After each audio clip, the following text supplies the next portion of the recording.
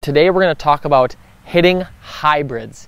So we've got 3 tips for how you guys can better hit and utilize hybrids in your golf game. So before I really get started into the 3 tips for hitting a hybrid, I will say that all of this is a moot point without understanding that your hybrid needs to fit you just like any other club in your bag. So often we put a lot of energy into making sure that our driver fits us and that we've got the right shaft and the right loft and the right lie. And maybe some of you guys haven't even gotten your driver fit, but a hybrid needs to be fit for your golf game. I had a hybrid in my bag for about 10 years. The shaft was a little bit too soft, and as I got older and as I played more, I started swinging the club a little bit faster, and I noticed I was hooking it, I was hitting it high, I couldn't control my trajectory. The shaft was too soft. The second I got a shaft in that fit my golf game better, immediately I was getting a more piercing ball flight. I was able to control my trajectory better. I was able to hit different shots. I was actually able to hit a fade with a hybrid, which I didn't know was possible. So make sure that you guys are getting a hybrid that fits your game, even if it's just super basic fitting, like making sure that you have a heavy enough shaft that's stiff enough. First thing is that, make sure you're fit. Okay, let's get into hitting hybrids. So today we've got 3 tips for how you guys can hit hybrids better, how you guys can understand using a hybrid in your golf game. And the first thing I want to talk about, tip number 1, is ball position. Now, we talk about ball position, we kind of harp on ball position here at US Golf TV, but it's so underlooked at. I remember hearing from someone saying when guys are on the driving range on the PGA Tour, we oftentimes think that they're working on a lot of these crazy things. The majority of the time, they're working on their alignment and their ball position, because it's just so critical. So with a hybrid, because it looks more like a 3-wood, looks more like a driver, it's got more of more of that wood looking head, we kind of assume we need to hit it like a wood. So a lot of times, I see buddies that I play with or whatever, they play it off the inside heel of their lead foot, almost like a driver, and they try to maybe sweep at it like they're hitting a 3-wood or a driver. But these clubs are designed to replace irons. I mean, a lot of times when you put a hybrid in your bag, you're replacing a 3-iron, a 4-iron, some golfers even a 5 and a 6-iron. So they're designed to behave like irons. The way they have their center of gravity moved down, the way that the MOI is built into these clubs, it's designed to hit down on the ball like you would an iron. So a simple rule of thumb, if you're looking to improve the ball position with a hybrid, we've got 3 golf balls here set up. This back golf ball here represents something that maybe would be a little bit back of center. This may be something where you'd hit maybe a wedge, 9-iron. Up front, we've got a driver, right off your inside heel, right off the front inside heel. That's where a lot of guys are, we should be playing our driver.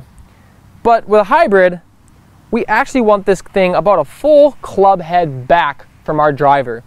It's going to be a little closer to center, and it's going to allow us to a little bit more easily hit this thing like an iron, which is actually a really nice segue, credit me. Nice segue into point number 2, which is hitting down on the golf ball with a negative angle of attack. So you guys have obviously heard about us, maybe you haven't, but we've talked about angle of attack here at US Golf TV. And a lot of us, to optimize our driver, should be hitting up on the golf ball, which means as the club head is coming into the golf ball, it's moving slightly at an upward angle of attack, 2, 3, 4 degrees up on the golf ball.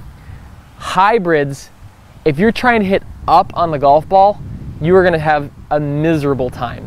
These clubs are designed to be hit like irons, like I said, so we are not afraid at all of hitting down a little bit on these golf balls with a negative angle of attack, hitting the golf ball and then moving down into the turf after that, keeping the club head low past impact. Now, I'm going to go ahead and get rid of a couple of these golf balls. I'm going to get rid of this one here. I'm going to get rid of this back one here. And we're going to play this thing with correct ball position and treat it like an iron. Hit it with a descending blow. And what you're going to even see is, I'm not going to try to chunk it or anything, but you may see a little bit of a divot. And with a hybrid, that's actually a good thing. I think a lot of us think like we should be sweeping it. There should be no, it's actually okay. This golf club is designed to do that. So it's actually okay to go ahead, play it a little bit, closer to the middle of your stance, and go ahead and just kind of hit down on it a little bit.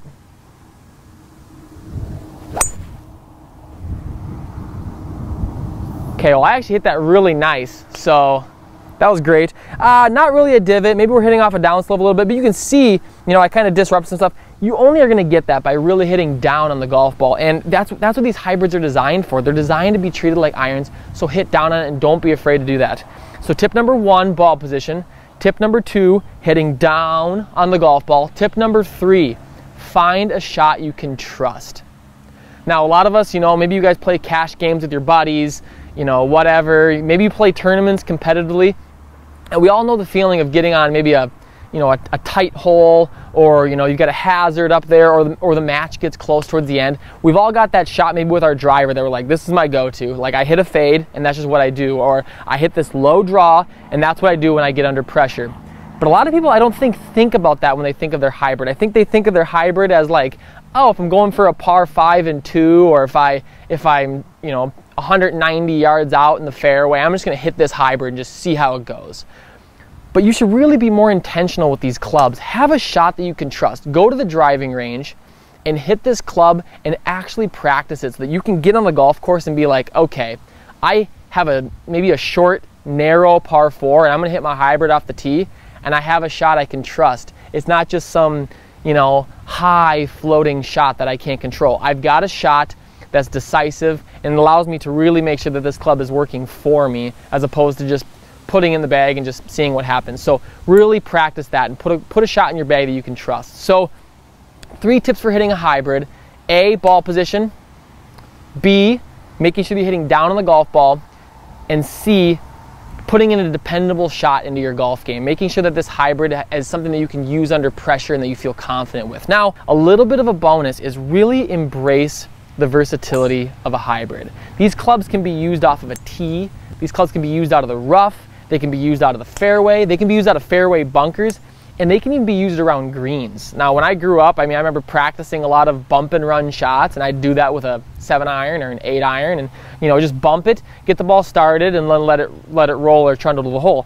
These hybrids can be used the same way. You can use them around the greens. You can use them in a number of versatile ways. So don't be afraid, and don't just classify this as I'm 190 yards out, I'm going to use my hybrid. Like, no, be more creative than that, because these clubs are designed to do that. So it's kind of a little bit of a bonus. Embrace the creativity around being versatile. So that's all we have. If you guys have any questions or any other tips or things that you think help you when hitting a hybrid, drop those into the comments below. We'd love to either A, engage with you, or second of all, if you guys have an interesting question about hitting a hybrid, we can make that in a future video. So feel free to drop that in the comments. If you guys like this video, give us a thumbs up. That helps other golfers like you see the content. And before you guys take off, feel free to subscribe. So we're posting videos, multiple videos per week. I don't know the number, 2, 3, 4 videos per week. So hit the subscribe button and make sure you guys stay tuned with everything we're doing at US Golf TV. So that's it.